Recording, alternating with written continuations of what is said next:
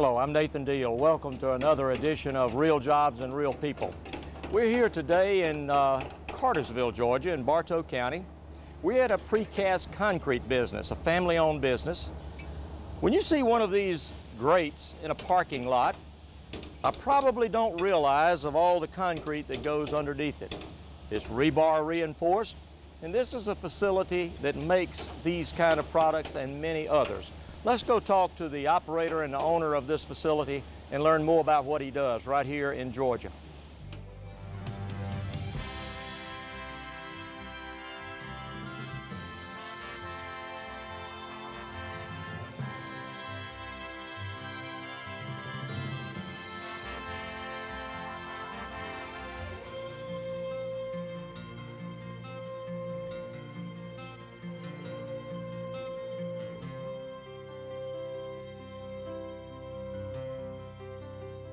We're here today with Michael Tidwell from Bartow Precast. Michael, thank you for letting us visit with you. Certainly, glad you're here.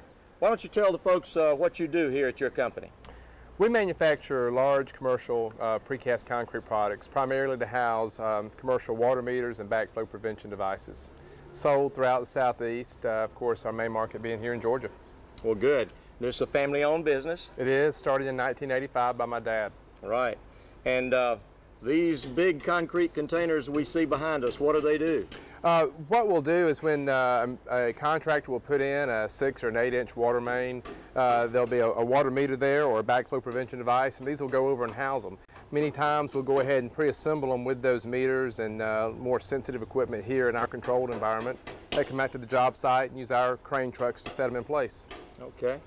Well, I see that you have folks that are working. That's always nice in a downturned economy. How many folks do you have employed here? 21 people between the companies, and we've been very fortunate lately. Well, that's good.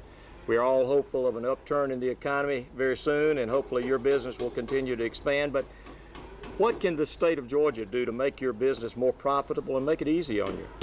Well, you know, in these economic times, we've had to search our budget hard, and we've had a lot of cutbacks. We believe at one point we had cut all the potential fat out of our budget.